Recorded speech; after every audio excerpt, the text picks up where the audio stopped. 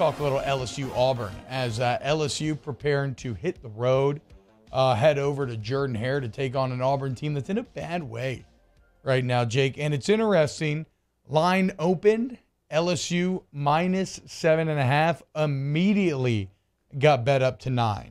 Great sign for the LSU Tigers. I think it's maybe back to like 8.5 at this point. But I didn't get to watch as much Auburn film as I wanted yesterday. Only got to spend a few minutes on it. Today, I hope to do more. Not I hope to do. I will before tonight have a deeper dive on it. But just watching some of that Auburn-Missouri game back, Jake, it's just not good in the Plains right now. You want to talk about being one-dimensional? Auburn ran the ball 17 times to start the game on Saturday. Before finally they hit a pass on 3rd and 6, which was nice in the red zone. Good on them after those 17 runs in a row. But, like, when I think about the game plans that Matt House has put together, really since the second half of Florida State on, and then I think about, okay, if I'm a defensive coordinator and I'm looking at a team, what sort of problem do they present? How are they going to stress me? And I see an Auburn team that literally is the definition of a one-dimensional football team, and I start to salivate a bit with what Matt House can do. And especially if you want to run the ball, where I love LSU's defensive backs and run support. Even, look, think about the Florida State game, boys, right? What was the big worry going into the game? It wasn't Jordan Travis. It was Florida State's running backs. Yeah. LSU shut him down. Obviously, against Mississippi State, they probably run the ball more than you actually think they do. LSU shut that down as well. And so now you're going to tell me I get a healthy, rested B.J. Ojulari back. I get Harold Perkins, who just, you give him an assignment and watch him thrive. And his assignment doesn't even have to be coverage. It's just chasing down the running back. Like, I think this defense is set for a very big day. And Auburn's offensive line isn't any good. No, they're not. If you want to go see exactly the true story of their offensive line, go watch the Penn State game. You can also watch the Mizzou game, because in the first two games, they played Mercer and San Jose State. And you watch that tape, you're like, okay, this is pretty decent offensive line. Well, I mean, Penn State embarrassed them. Penn State was so much more physical at the point than that offensive line was. Auburn graded out at 39% pass protection. 39 is a unit. Like, a bad day is in the 50s. They were 39% against Penn State. Missouri, they were 60%. So it really wasn't great against Mizzou either. And Mizzou doesn't really have a game-changing edge defender. It's an offensive line that is struggling in pass protection. It's also struggling in run blocking. Like, the yards that Tank Bigsby has gotten this year, a lot of it has been he's made the first guy miss and he's gotten to the second level. So you have a clear advantage on your defensive front, and that's why B.J. Ojulari doesn't play last week. He's got a little bit of something. The coaches are like, you're not playing. We're saving you for that SEC road game, and he is going to feast on this offensive line. I want to see kind of where Harold Perkins lines up, because, Steve, you did a good job of explaining in the game against Mississippi State, he was in the A-gap. He was as an edge. In this game against New Mexico, he was kind of in the slot a little bit. He was a little bit wider. Very confusing. What do you call that position now, Jake? Because, I mean, in like a traditional 4-3 setup, it would have been like a Sam linebacker role. Nickel but it Sam. Was more like I was about to say, it felt more like a nickel back. Yeah. So he's like we a nickel Sam. We called it a nickel Sam because just of the the nature of the player, and he's not a nickel. He's not a Sam because he's walked out there. And so it's just like I normally when I think freshman, I think I don't want him in space, right? I want him in the phone. I want him to just be able to take, like, the fact that they are comfortable having him in a somewhat coverage role at times not only shows, not like Brian Kelly said, Matt House is giving him vertical slices of the playbook, as a good coach does with a young player so he knows what to do. But the fact that the vertical slices have him out there in that space operating, Jake, I think is very impressive for a young linebacker.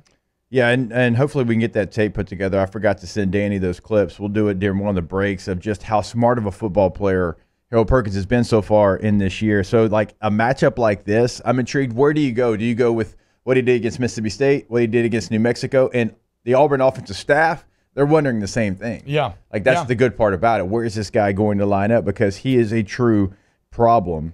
And if I'm LSU, and look, Matt House the last 2 weeks, I mean, tipping my cap to you. The game plans you put together, I mean, it's been a really nice plan. The players have executed.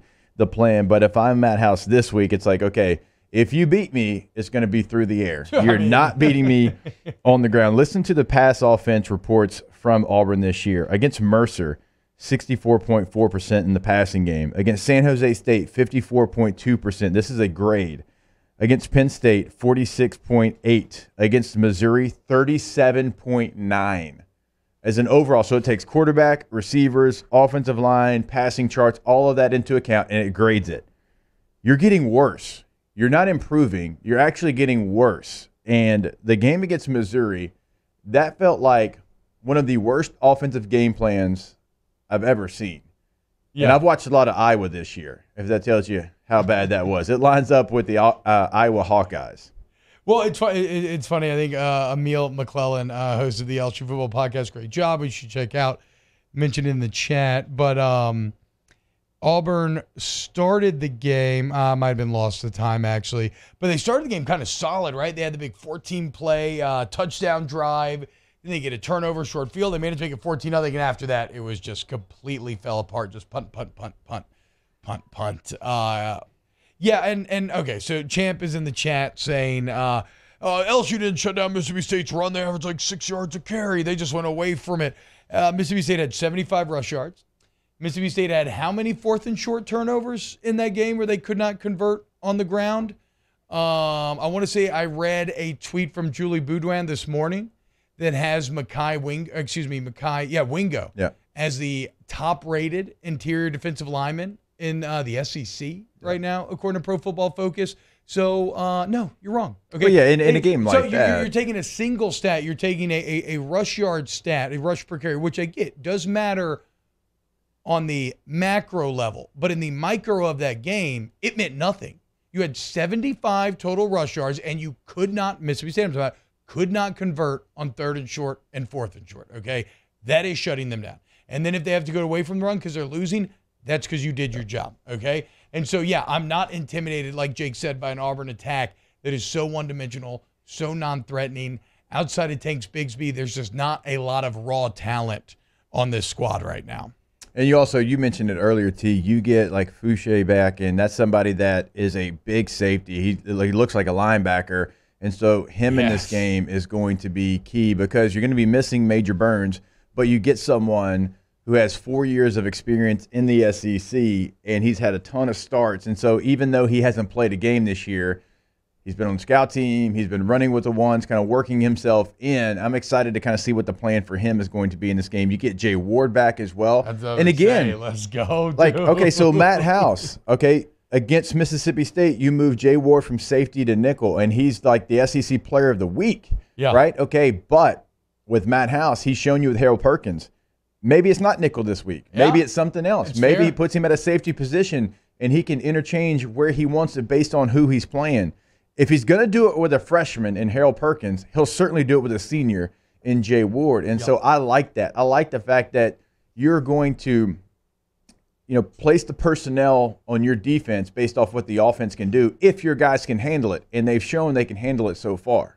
I am so excited for the Jay Ward return. I mean, one of the best parts of this defense right now is how hyper-aggressive the DBs are in run defense. Go watch that Mississippi State game. Jay Ward and Greg Brooks lay the wood.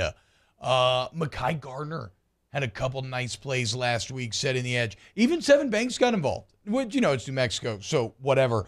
But the point is, if a team wants to run the ball and you need to stop them, and you want to stop big explosive runs, great tackling out of your DBs is one of the keys to accomplishing that, and LSU seems to have that. I mean, I'm not going to lie, dude. I am feeling pretty fantastic about this matchup on Saturday. And, I mean, just look at the other side of the ball. We've talked a lot about LSU's defense. LSU's offense has gotten better and better and better. And Jaden Daniels is multiple orders of magnitude better than what the other team is bringing to bear. I don't care who the quarterback is. Whichever one of the three guys that they want to play, Ashford, if TJ Finley's back, and then who's that number 12 that starts to work into the game?